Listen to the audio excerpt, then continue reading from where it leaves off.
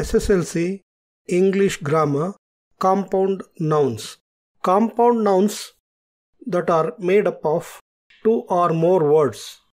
They can be formed in several ways, including by combining two or more words. For example, tooth plus paste equal to toothpaste, bed plus room equal to bedroom, soft plus ware equal to software.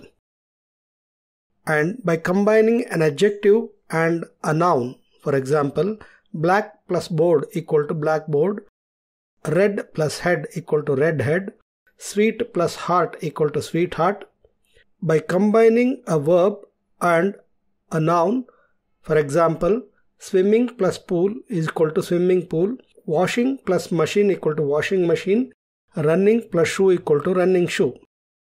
By combining preposition and a noun, for example, out+lander, outlander, under+water equal to underwater.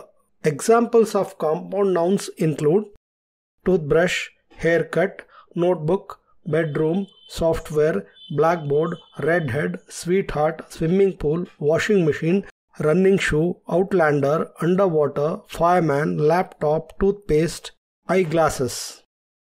It is important to note that compound noun can be written in different ways, such as with a space between the words, a hyphen, or with no space or no hyphen at all. Also, the meaning of the compound nouns can be deducted by the combination of the words, but sometimes it may not be obvious that it needs to be learnt.